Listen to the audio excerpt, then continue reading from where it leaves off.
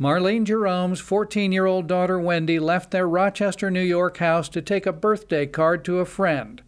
She never came home. Police found her body that night next to a dumpster near a school. The extent of the injuries are too horrendous to talk about here. What it is safe to say is that Wendy did put up a fight.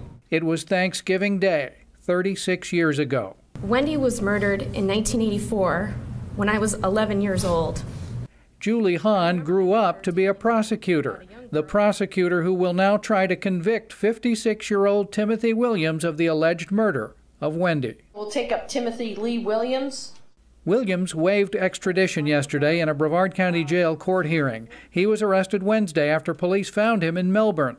A police report says Williams lives at this address on Gainey Drive in Melbourne. No one answered the door when we knocked. A neighbor said she had never heard of him.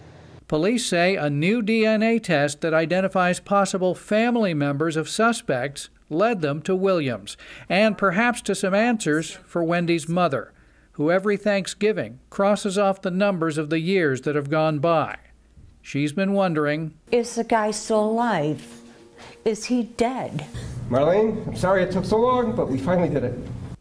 Williams will be taken to New York within the next 30 days to stand trial for rape and murder. He is presumed innocent. In Melbourne, Dan Billow, WESH 2 News.